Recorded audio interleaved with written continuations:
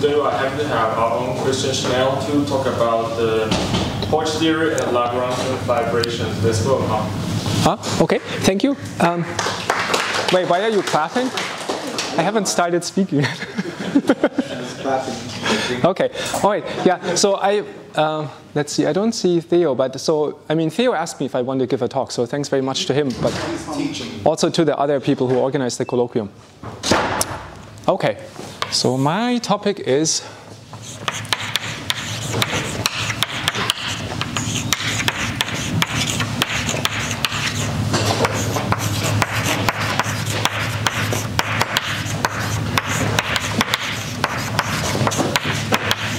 this one, so Hodge theory and Lagrangian fibrations. I got interested in this topic as a consequence of this hyper-Kaehler workshop that's been running, that Ludmila and other people have been organizing. So I'm kind of grateful to Ludmila for helping to run it. I'm talking about this topic because at the moment I'm very excited about it, and I got the advice that you should always talk about the thing that you're most excited about. So that's, anyway.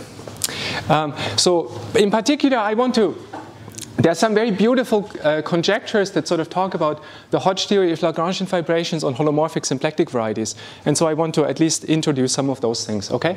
So by way of introduction, I will start with the compact case. So the introduction is the compact case. In this compact case, there are not going to be any Lagrangian fibrations. Okay, this will just be compact hyper-Kaehler manifolds, but I just want to sort of illustrate the general phenomenon, okay? All right, so X will be a compact Kaehler manifold. Have some Kaehler form omega. And then I want to assume that X is holomorphic symplectic, right? So I will assume that I have some holomorphic form, holomorphic 2 form on X that's a symplectic form. So this should be holomorphic. And then I want it to be non-degenerate. Okay, and so non-degenerate means that,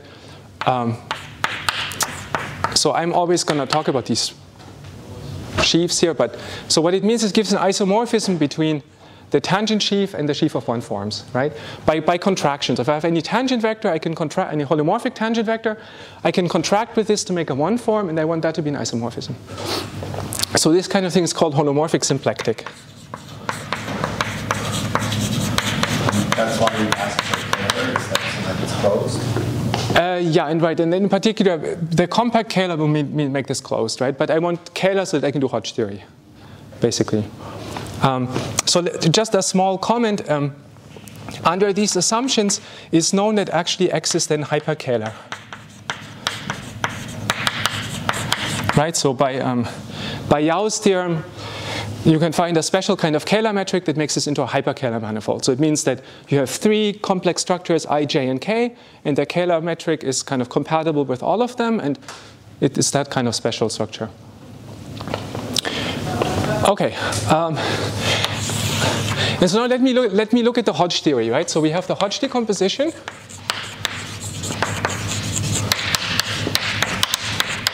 On cohomology, so I get HK of XC is the sum of these HPQ spaces. Oh, I guess it's not enough space.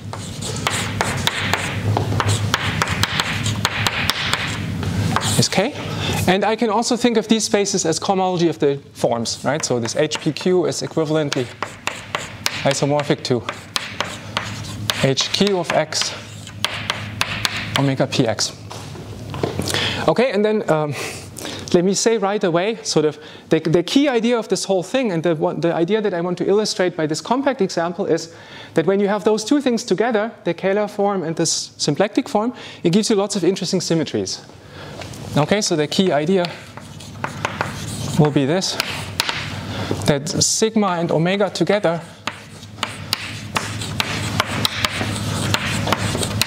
give some unexpected symmetries.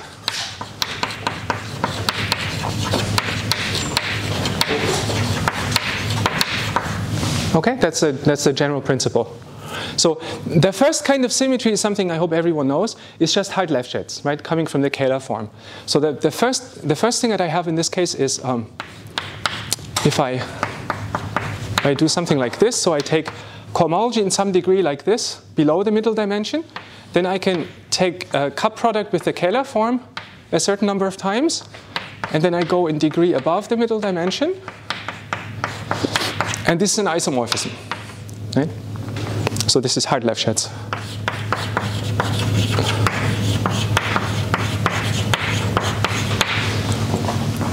That's if you want a reasonably deep fact, right? There's some analysis behind it. But okay, we know that that's true. So dimension x is equal to n. Oh yeah, yes, that's right. I should have said this here, right? So this implies that the dimension of x is some even number, which is 2n, is even. And my n will be this number, right? So that the degree 2n is the middle dimension in cohomology. Okay? So if I go and I arrange these HPQ spaces in this usual Hodge diamond. Right, so you put the H00 down here, you put the H2n0 here, and the H2n2n all the way up here. Then this Hart-Lefschetz theorem is a symmetry around this around this line somehow. There's also no eraser, so okay. Let's try to get this a little bit nicer. Maybe like this. Okay? So this is you get this symmetry around this axis here by omega, by the Kaehler form, right? But now the thing is, because of the symplectic form, I have an extra symmetry. So I have to write that over here. So the symplectic form actually gives me an isomorphism on the level of these bundles between forms in degree n minus p and forms in degree n plus p. Again, by wedging with the symplectic form p times. Right? This is a consequence of this non-degeneracy there. And so now here, if I take cohomology, then you see that this space in the Hodge decomposition with a fixed Q here will be isomorphic to the space where I just changed the first index, right? So this isomorphism gives me this extra symmetry here. And in terms of this picture, oh my, no, this is a really crooked picture. Is there an eraser actually? Right there. Oh, here, yeah, okay, thanks. I guess I should fix it a little bit. Talk about being a geometer.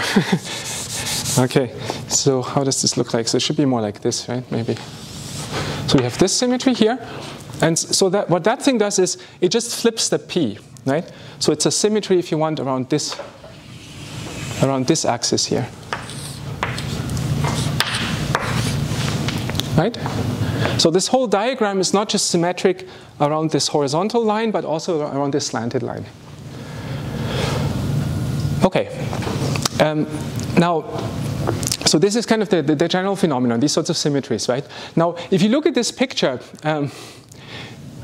can you tell what sort of group these reflections generate? See, I have the reflection around this line, and I have the reflection around this line. What do they generate? Dihedral group.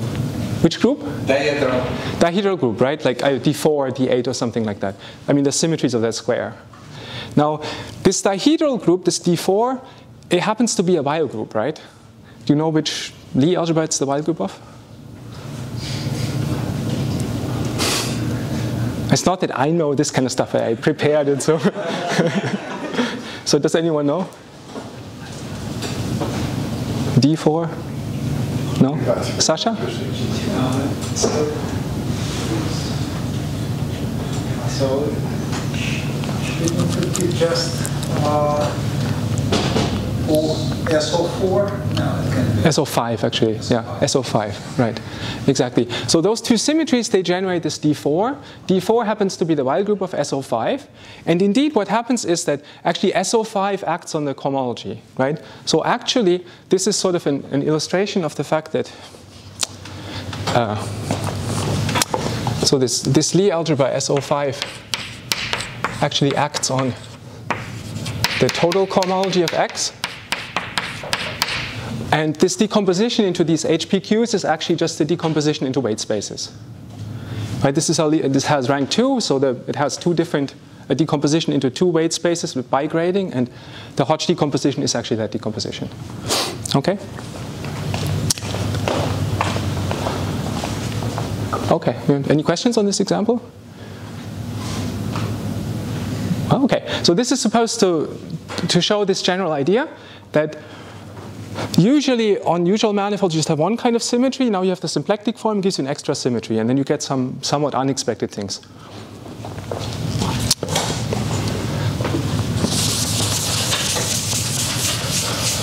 Okay, so having shown that in this example, now I want to get to the actual class of examples that I'm interested in, which is mostly the non-compact case. Okay, so from now on I'm going to talk about these Lagrangian fibrations.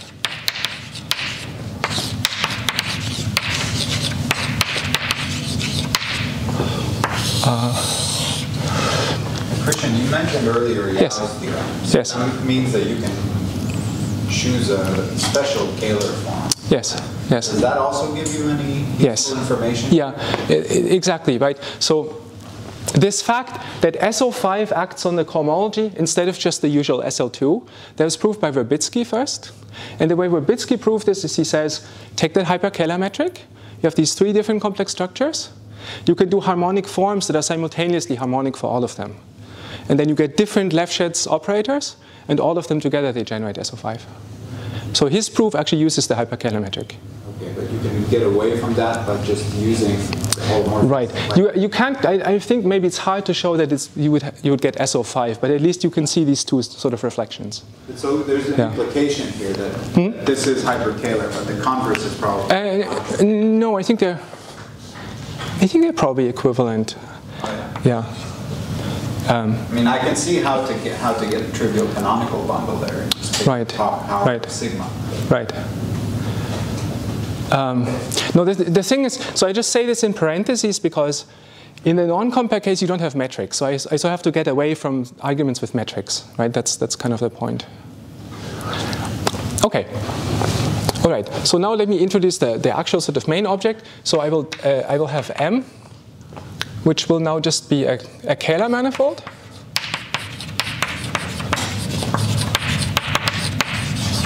Again, dimension M is 2n. And again, I want it to be holomorphic symplectic. So again, I'll take a... You always mean complex dimension.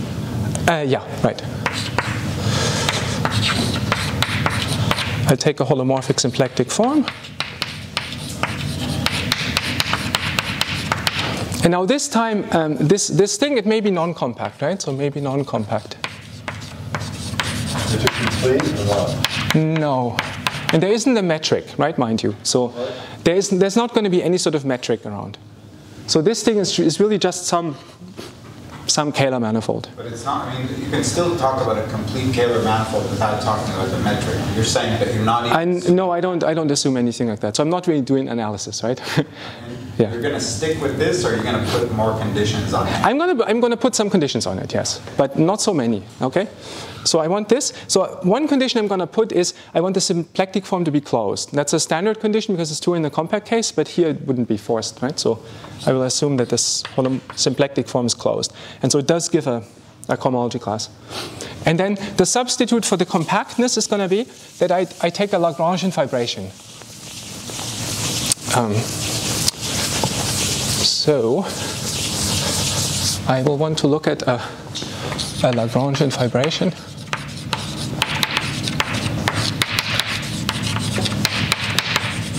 So this will be a holomorphic mapping. I'll call pi to some base manifold B. So where B is a complex manifold of dimension n.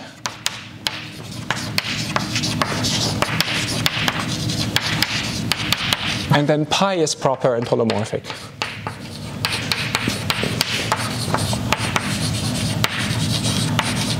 And lastly, I want the fibers to be Lagrangian. Okay. So what I want to happen is that when I take a general smooth fiber of this M and of this pi and I restrict the symplectic form to it, I want to get 0.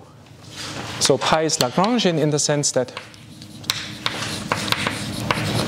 so if M sub b is a general smooth fiber. Just a smooth fiber, not general.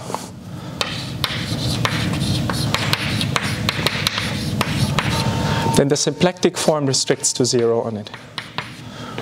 Okay? So you really mean hold it back by the inclusion. Yes. Not just restriction point-wise. Yeah, right. So it means that, if you think of the tangent spaces to the fiber, the tangent spaces are supposed to be isotropic or something like that, meaning take any two tangent vectors along the fiber, stick them into the symplectic form, you get 0, right? That's what it means. And you're allowing the fibration to not be a fibration, but to have singular fibers? Yes, right. And the interesting point will be exactly that this can have singular fibers. The typical fiber is smooth and is a very simple structure, but the interest is in the singular fibers. Okay? You will see why it is an analog of compact. Well, you will see, I think. I mean, the analog for compactness is that, in a compact case, the situation is that there aren't all that many examples that people know. This is a subject's famously poor in examples. The only thing is sort of K3 surfaces, stuff derived from K3 surfaces. But even there, in the compact case, one way that you could try to study an abstract hyperkähler manifold would be to say, somehow find one of these Lagrangian fibrations and hope to understand the geometry of M through that fibration. And I'm just kind of doing this sort of locally, where I don't assume it's... Properness already some step towards compactness? Yeah, you will see. So the properness is something that will let me do some Hodge theory. That's right. Without that, you couldn't do anything. Right.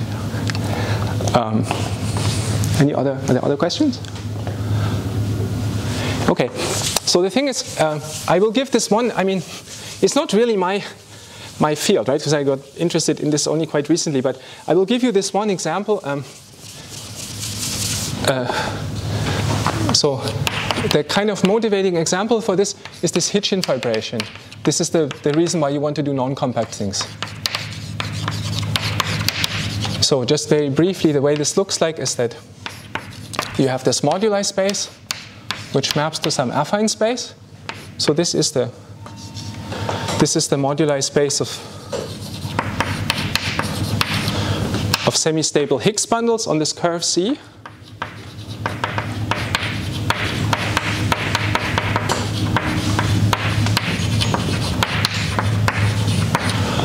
N and D are the rank of the Higgs bundle and the degree on the curve.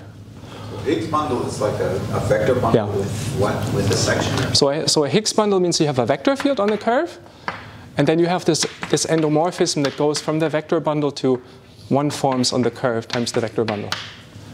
That is sort of like what's left from a connection if you kind of get rid of the derivative part of it. Yeah. So it's this sort of data that this space is parametrizing, right? And it's known by various people's work that this is symplectic. Of dimension 2n, there's a natural proper map to some affine space, which is some kind of characteristic polynomial type of function. And people are very interested in this map, right? So this shows up very famously in that proof of the fundamental lemma by Go. It shows up in that P equals W conjecture that Mark and other people have been working on. It shows up in non-abelian Hodge theory and geometric Langlands and so on. So this is kind of an interesting subject, right?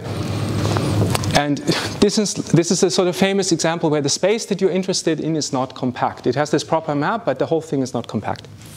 And I guess technically, so it fits in this setup when ND equals 1, when the GCD is 1. That's the case when the space is actually smooth. If the GCD is not 1, it's singular, then you probably have to do something else. But it will apply in this case.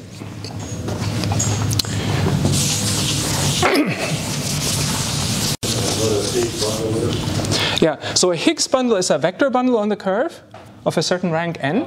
And on this curve C, right? So C is this curve of genus at least 2.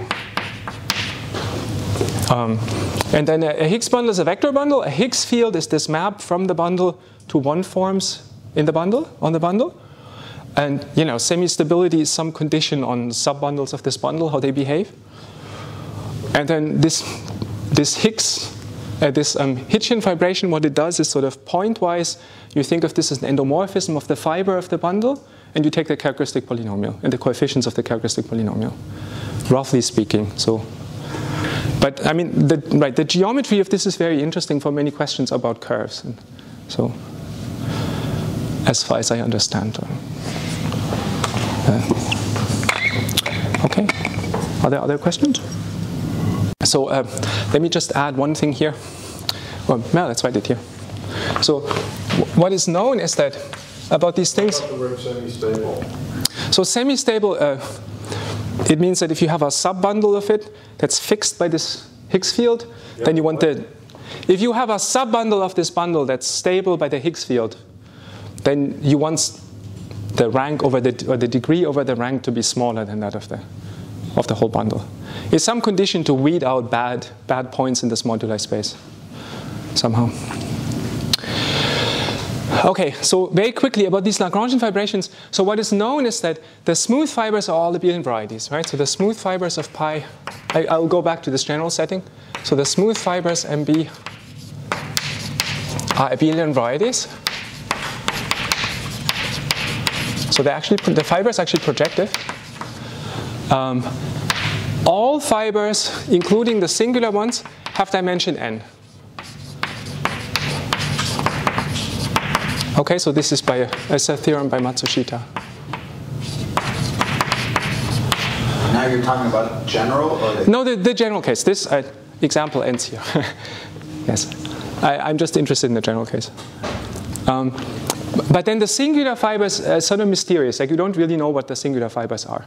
When n is 1, you're doing a surface over a curve. You can kind of classify them, but in higher dimensions you cannot. Right? So the sort of picture is, if you want, if this is the base B, then if you're at a smooth point, you get a nice kind of abelian variety. But if you go to a singular point, then you get God knows what, some stuff. Right? And so the idea is to try and say something about the singular fiber sort of indirectly.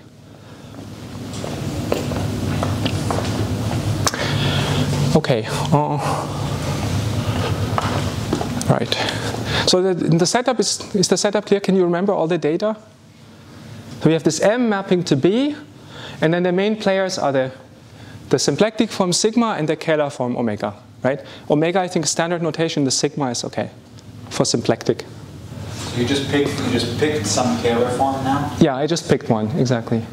But yeah, well, you'll see what comes in.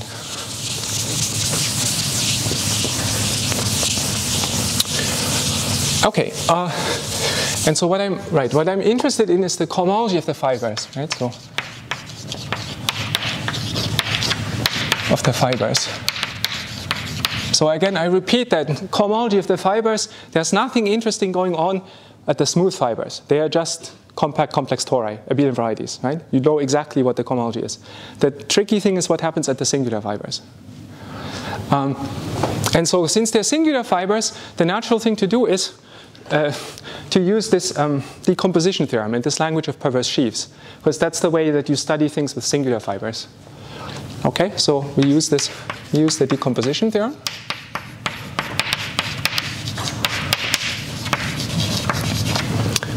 So there again, so there's a tiny bit of notation. So what you do is you take this constant sheaf on M. So this is the thing that would compute the cohomology on M, and then you map it down to the base B by this map. So this is roughly take the cohomology along the fibers, right? And then the decomposition theorem says that this splits into a sum of objects Pi, which actually runs from minus n to n, where the Pi are perverse sheaves. So there are certain perverse sheaves on B. And I put a little footnote here. So the footnote is no shifts. So there's, most of the algebraic geometers told me that they're not coming, so I don't worry so much about that. But there is a little thing going on with this sort of stuff. Don't worry about it, but it's happening in some kind of derived category. Everything is really like some sort of complex of things. It gets shifted back and forth in some ways. I'm just going to not write all of these things because it doesn't matter anyway. Okay, so don't show this to your friends who work in perverse sheaves because it will look all wrong, but it gives the gist, I hope. Okay, and so the way you think about these PIs is over the smooth locus, they're just computing the cohomology of the fibers. Right, so on the smooth locus, on the locus, on the set B0 where pi is smooth, where pi is submersive, this is just the cohomology of the fiber. So this Pi is just our local system. And the fiber of Pi at some point is just the cohomology in degree n plus I of the fiber. Okay? Notice that so the indexing is so that everything is sort of symmetric around 0. Right? That's one thing to keep in mind. So here, when I write Pi, it's not the ith cohomology of the fiber, but it's the middle dimension, the fiber dimension plus I. So I equals 0 would be the nth cohomology of the fibers and so on. Okay? And then the thing of this decomposition theorem is that these PIs, they somehow know in some way about the cohomology of the singular fibers. But I mean, then, okay, we don't really know what the PIs look like. Right? This is sort of general formalism that gives us these PIs. The general theory says if you want to understand the singular fibers, look at these gadgets. But since we don't understand the singular fibers yet, of course, we can't say explicitly what these PIs are. We can just say over the smooth locus what they are. Okay, now I'm going to list a few small properties. So the Pi is non-zero only in this range when I is between minus n and n. This is because Those of them mean? this is a Q, sorry. So What does it mean? So it means just the constant local system on M, right? The thing that at every point just gives you one copy of Q on the total space. And if you computed the cohomology of this Q, it would compute for you the cohomology of M. Right? So this kind of decomposes the cohomology of M using this proper map. That's what it does. But yeah. The PI actually, if it is perverse shift, it's completely determined by what it is on the open set. So it's immediate extension of the focus. No, unfortunately not. So what happens in the decomposition theorem is that each of these PIs has a sort of generic part that's determined by what is on the open set. But it could have also some part that lives entirely inside the singular locus. And that I wouldn't be able to see from the open set, right? Yes. Okay, so because all the fibers have dimension n, they can only be non-zero in this range. And then, generically, the rank of this Pi is, it's the dimension of the cohomology. I mean, this is the abelian variety, right, generically. So I know what the rank is, right? The dimension is n, so that it's 2n. Choose the degree of the cohomology. Right? That's what it looks like.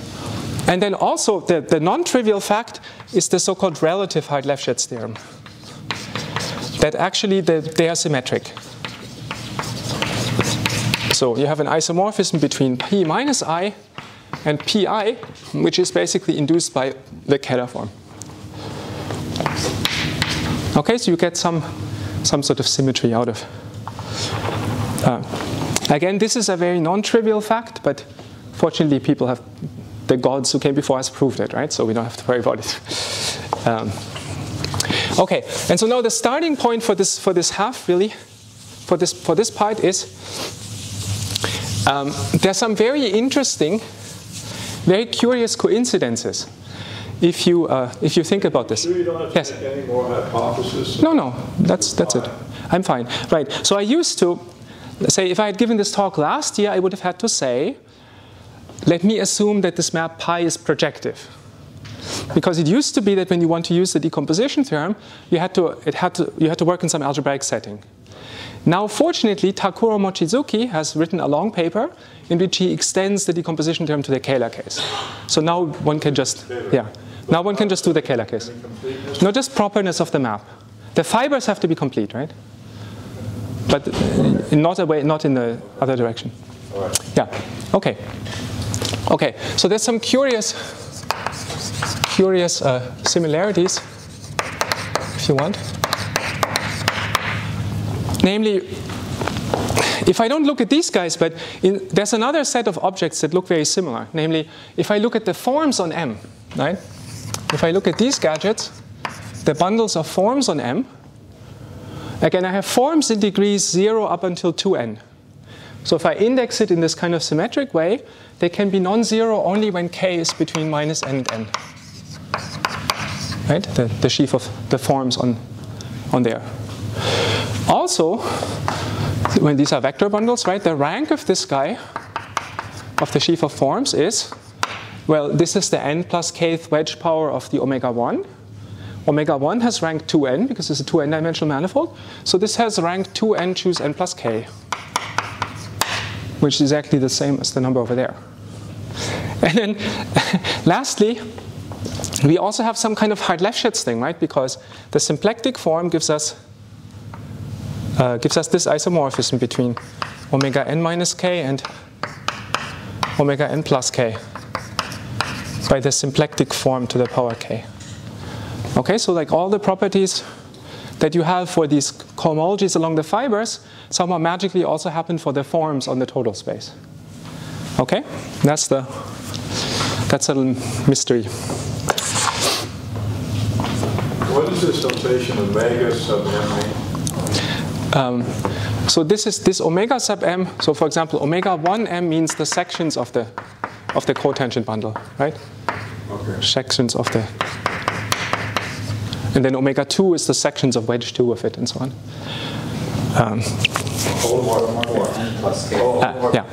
Exactly. So this is holomorphic forms. Right. Other questions? Good? Okay. So. These are G with W conjectures? Sort of, right. So this is. I mean, there's a kind of proposal for trying to explain the similarity, and it came out of an attempt by two people to sort of understand this P equals W stuff, which is in the compact case, but to understand it in a kind of more sheaf-theoretic, local way. Yeah, but it's the same sort of similarity, right? You have some holomorphic stuff and some perverse sheaf stuff, and they seem to be related in some way, or maybe. I mean, the question is, are they related, really? So you're saying the holomorphic forms of the total space of a Lagrangian fibration have a structure similar to this decomposition theory? Yes. And with the symplectic form sort of playing the role that the Kaehler form plays, right, in these isomorphisms. Sounds like mirror symmetry. I don't know, maybe. Okay, well, let's see. We'll see. So, right. Okay, so there is a proposal, some kind of proposal for how to at least start explaining this. And this is due to Shen and Yin, so from last year. Okay, so this is Junliang Shen. I think he's been here a couple of times, and Qizheng Yin.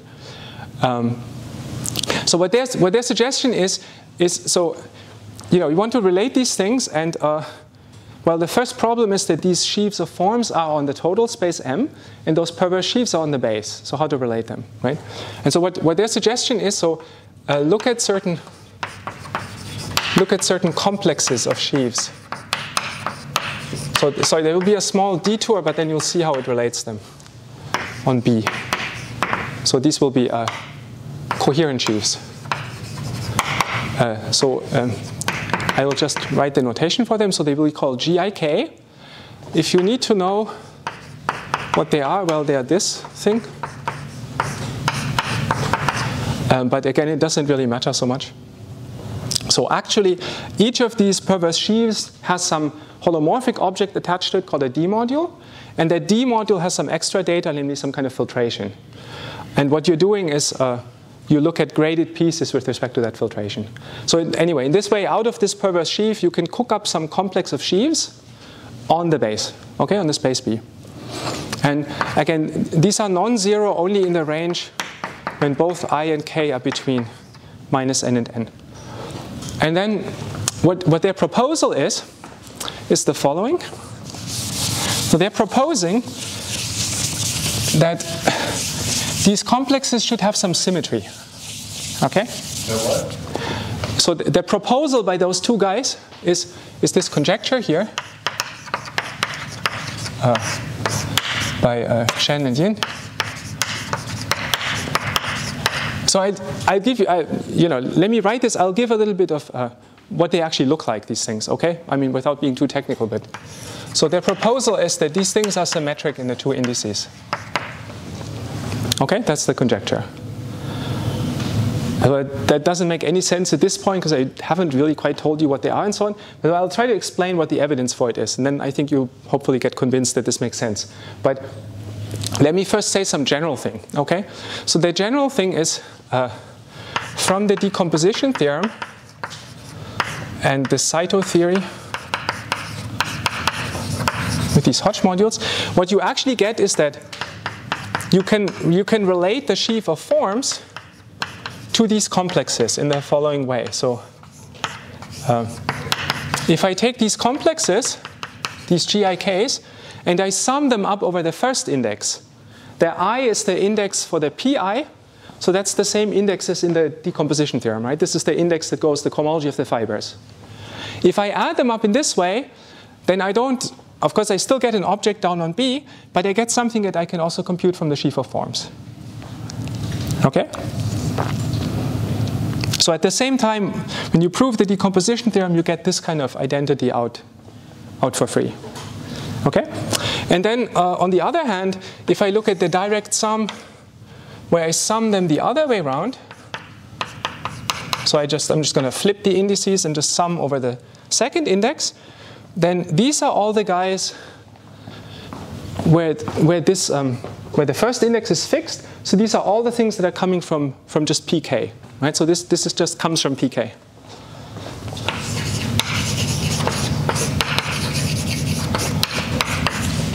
Okay. So this conjecture is a sort of indirect relation between these two things. It's saying, take the sheaf of forms on M, push it down to B to get an object on B, and then the object that you get is isomorphic to some object that you can compute purely from this pk. So it doesn't directly relate them, but it relates two derived sort of objects to each other. Okay?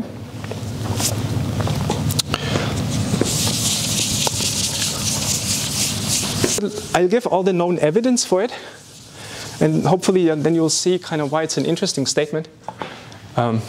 This thing. Okay, so the evidence.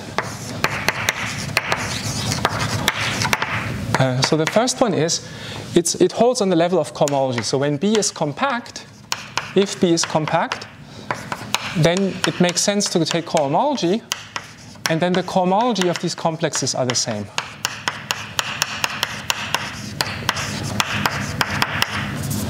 Okay, so this is something that they prove in their paper where they make the conjecture. In the compact case, you can relate the cohomology of these GIKs to the cohomology and to certain Hodge numbers up on M. And then you can use the symmetries in the Hodge numbers of M to get this. The second thing is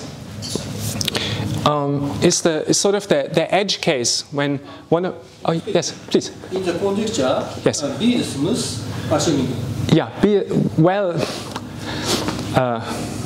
I guess not necessarily, but I guess no. Technically no, but I mean in my talk I will assume it's smooth, just to make it easier to think about it. Does that, having a Lagrangian fibration over a compact base, doesn't that force the base to be very limited in what it can be? People conjecture that it's Pn in the compact case, but I think it's not known at the moment. But there's some theorems about many times that it is, right? Right, when it's compact and smooth, then it's Pn. Right, that's Wang's theorem. Right. Yes, other questions? Well, okay. So if I look at the borderline case where I take n, right? So, for example, I equals n. Right. So what happens in that case is that you can actually say explicitly what these complexes are. HKA, HKN. So this, the HNK actually turns out to be just the sheaf of K forms on the base.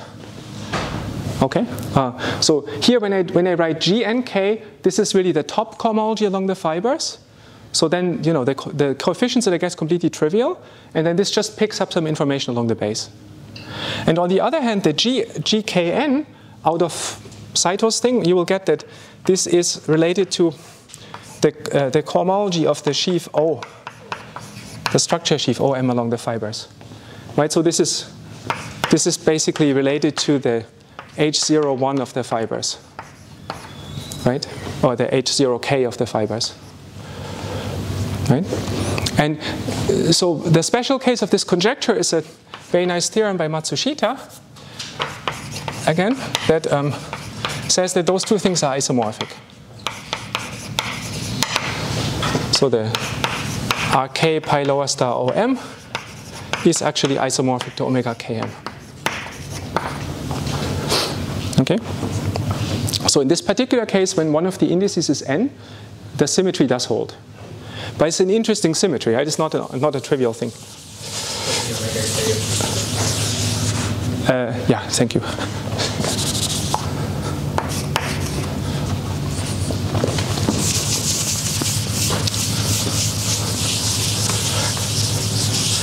Right.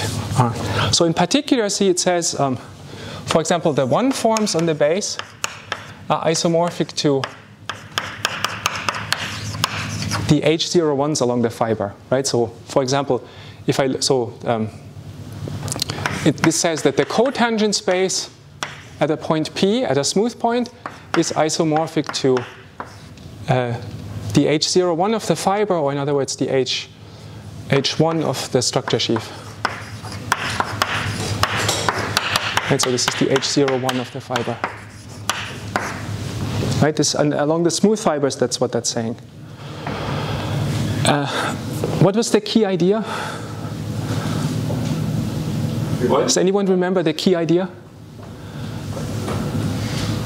There's so many keys here. Oh, too many keys. Sorry, maybe I just say it too often. So the key idea earlier was you get interesting symmetries out of the symplectic form and the Kaehler form together, right? So let me illustrate that one more time by kind of saying how this isomorphism works, okay, in this Matsushita theorem. So the way it works is that, so again, maybe here, let me draw this. So here's the base B, here's a point.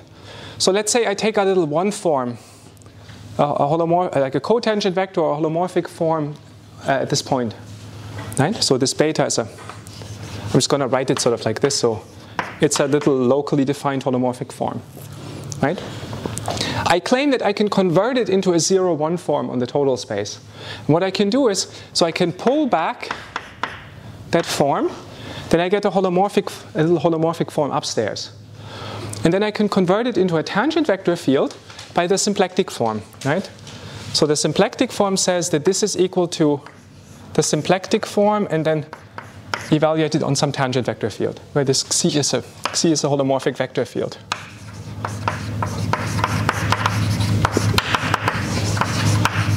On M. Okay, so I didn't leave much space here, but so if M is here, here's a fiber over that point, I get some vector field, and actually the vector field is forced to be tangent to the fibers, right? So the fact that this form restricts trivially to the fibers, and the fact that the fibers are maximal isotropic subspaces because of the Lagrangian condition, this means that this vector field has to be tangent to the fibers. This is because of the symplectic form, right? And then once I have this vector, yes. Singular fibers. Well, yes, except then it sort of doesn't make sense to say tangent to the fibers. But since the total space is smooth, the vector field lives even in the neighborhood of the singular fibers. Yes. But it'll morally be tangent. And it will morally be tangent to them, exactly. And then if you move along it, it means the singularities don't change as you move along it. Maybe. I mean, it gives you a stratum. Maybe. Maybe. Okay, and now I can convert it to a vector field, to a 0-1 form by the Kaehler form, right? So now I can make a vector a 0-1 form by sticking it into the Kaehler form, right? And this will be a 0-1 form on M, which actually will be closed. Okay, so in this way, you see, you can convert forms down in the base into forms of the sort of conjugate type up on the total space by using both the symplectic form and the Kaehler form. And so this is kind of how this isomorphism works, right?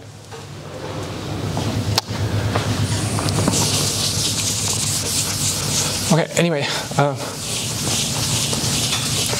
And then so the last bit of evidence that I wanted to say about this is that on the smooth locus of pi, the thing that I was calling B0, the two complexes really are isomorphic. So the complexes GIK and GKI are really the same. Isomorphic, and really isomorphic sort of term by term, right? And the reason for this is, so the smooth fibers are just abelian varieties, right? So then on the smooth locus, I get these Hodge bundles that I'll write VPQ. So these are the bundles that compute the HPQs of the fibers, right? And by this sort of argument, the 0,1 bundle is just isomorphic to the omega 1 on the smooth locus. And the 1,0 bundle is dual to it, so this is isomorphic to the tangent bundle on the smooth locus. And then because the fibers are abelian varieties, I know the HPQs, right? All the HPQs, they're just wedge powers of these things. So then the VPQ is actually just the pth wedge of the tangent sheaf tensor the qth wedge of the omega 1. So it's actually just wedge P TP0 times the sheaf of Q forms. Okay, on the smooth locus, everything's really easy because the fibers are really very simple geometry. And so with this, I can tell you what these complexes are in that case. Yeah. Here, if you want a global d-bar closed form, you need omega to be Kaehler. But if you had a form, if you just had Kaehler fibers, but not global Kaehler form, do you still get useful information? Yeah, then I would only get that it's closed along the fibers. That's not enough to... That isn't quite enough. But see, because then we have the singular fibers, right? I mean, the point of Matsushita's theorem that I'm just erasing is that this doesn't just hold over the smooth locus. This holds including over the singular locus, right? Yeah. So that's... Okay, so let me write the sort of next smaller case. So I'm going to write gkn-1 and gn-1k. So they're actual complexes with two terms in this case. So this is, let's see, omega n-1 b0 times this bundle of forms in degree nk. And then you have some connection. And you go to omega nb times v n minus 1 k plus 1, I think. And for the other complex, it works the other way around. So you get omega b0 k times v n minus 1. And then omega b0 k plus 1 times v n minus 1 n. Okay, on the locus where you have a variation of Hodge structure, you can explicitly write these things down. Sorry, what's this? Very easy. This is this Gauss-Manin connection where you differentiate by transport along the fibers, but you just take the graded quotients of it. So, okay. And so since I know that the fibers are abelian varieties, I have this nice description of the Hodge bundle. So if I stick that into it, you see what you get is that this thing will be, for example, omega n-1 b0 times wedge n tb0 times omega k b0. And then down here you get omega k b0 times wedge n tb0 wedge omega n-1 b0. And then you see that those two things match magically. You have to swap those two terms, but they do match, right? And in fact, in their paper, they compute all of them. They show that they all match. And you can, in fact, you can make an isomorphism sort of term-wise that really commutes with all the differential stuff. So they're really isomorphic as complexes. Okay. It's a complete mystery why these things should be isomorphic over the singular locus. Because all the stuff that we know about the geometry is just on the smooth locus. On the singular locus, we don't know zilch, what it looks like. We don't know that these complexes don't have some parts that lives entirely inside the singular locus and all of that.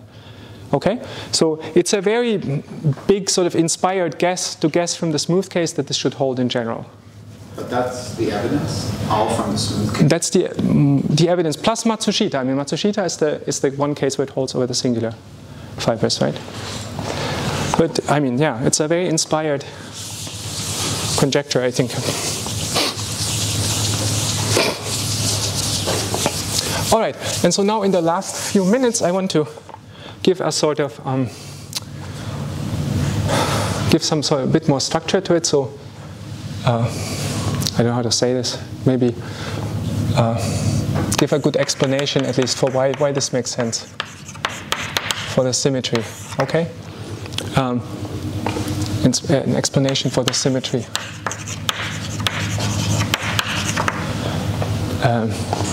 And so the explanation is, okay, what is the key idea? Does anyone remember the key idea? Use the two structures. Use the two structures, exactly. So, see, one structure is, I do have, by relative height left shifts, I have the symmetry in the I index, right? I know that minus I and I go to each other under using the Kaehler form. So what the Kaehler form does for me in terms of these complexes is it gives me a map from GIK to GI plus 2, K plus 1. This is roughly, because this is the index, the cohomology along the fibers.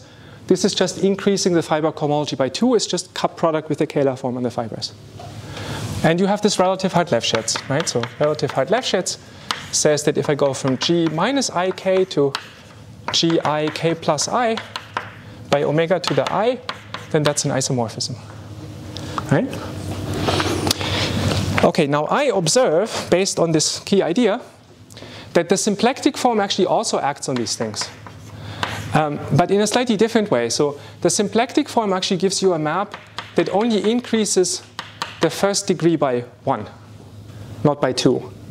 Now you can ask, well, why should that be? Because the symplectic form is closed. It's a cohomology class in degree 2.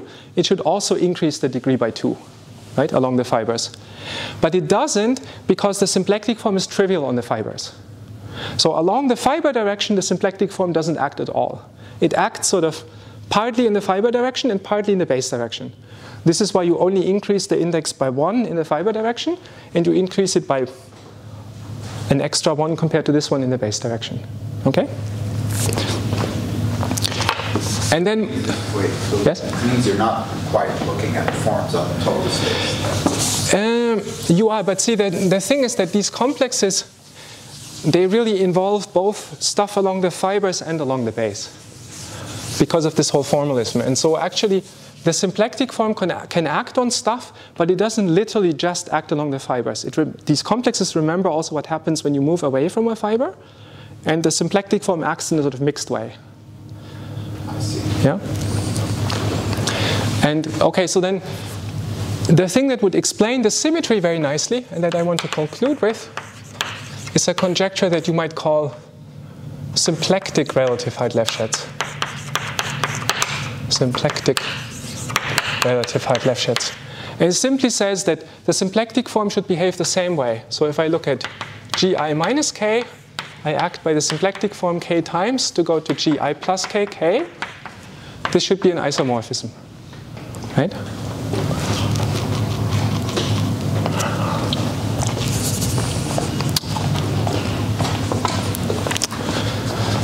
Okay, and now I will explain in the last half of the couple of minutes,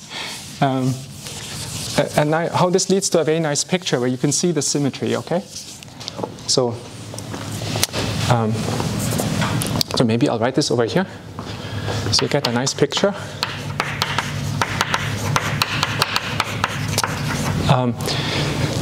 But it's not a Hodge diamond sort of picture. So what I'm going to do is I'm going to take the GIKs, but I plot them on this sort of hexagonal grid. Okay, I'm going to draw this in a second. But So I'm going to have a cube root of unity.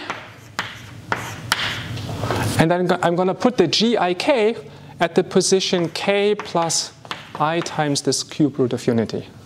Then it'll make some sort of hexagonal shape, right? Let's see if I can draw that.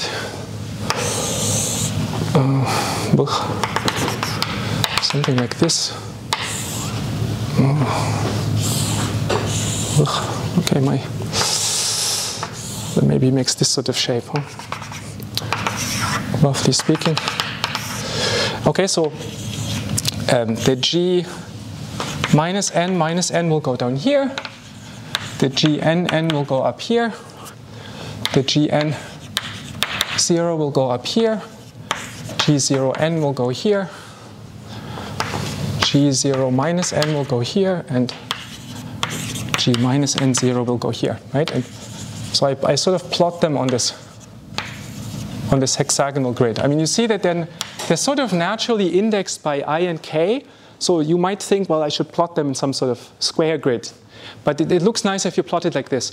And one reason is because these GIKs, the condition for it to be non-zero are I is less than n, k is less than n, but also you can show that I minus k has to be less or equal to n. So there's sort of really three conditions that squeeze it from all three sides. And so because of these conditions, if I plot them in this sort of way, they really make this nice hexagonal grid. Right? And then those two sigmas and omegas, in terms of this grid, the way they act is like this. So if this is a part of the grid, omega moves you up by 2 steps, and sigma moves you across in this sort of slanted way. Okay, so here you go. This is the point with coordinates ik. Here you go up to I plus 2, k plus 1. And here you go to I plus 1, k plus 2 with that indexing. Okay? And so the usual relative height Lefschetz, in terms of this hexagon, it's the symmetry along this line, right? So this symmetry is relative height Lefschetz for omega around this axis. And my why does I go to I plus 1? Under sigma. Yeah. So what you would expect first, if you take a 2 form, and you take cup product with a 2 form, you should increase the degree along the fibers by 2, right? So HI should go to HI plus 2. But the symplectic form is trivial on the fibers, so that part is 0. And then it moves sort of partly along. Yeah, exactly. Okay, so let me say it again. So for the Hard-Lefschetz thing, this symmetry between I and minus I becomes the symmetry along this line, right? This diagonal. And my symplectic relative height Lefschetz will be the symmetry along this line. So this would be symplectic relative height Lefschetz. Wait, I thought it was this way. You're right. Thanks, Thor. You're correct, because it goes this way, yeah? So it should be this line, yes. Very correct. This is the symplectic relative height Lefschetz. Okay? Now, same question as before. These two reflections, which group do they generate? You see that? What? I have this hexagon and I have these two reflections in these diagonals. Which group do these two reflections generate? You see it?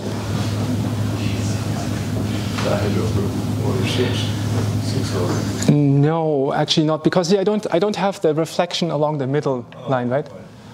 Twice? 3. Yeah. Rotation by 60. See it? No? So you just get S3.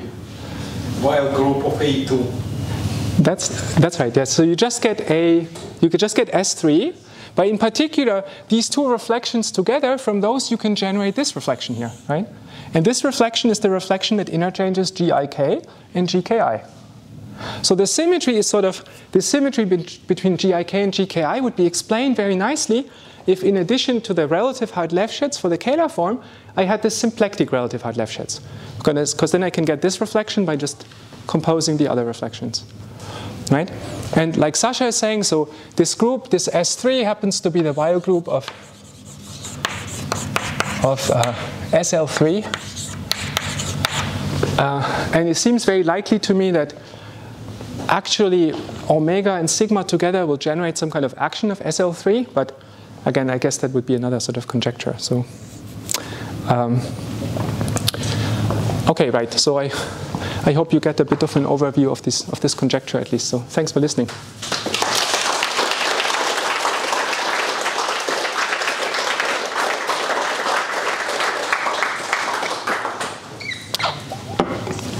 Questions? Yes, Troy. So you can.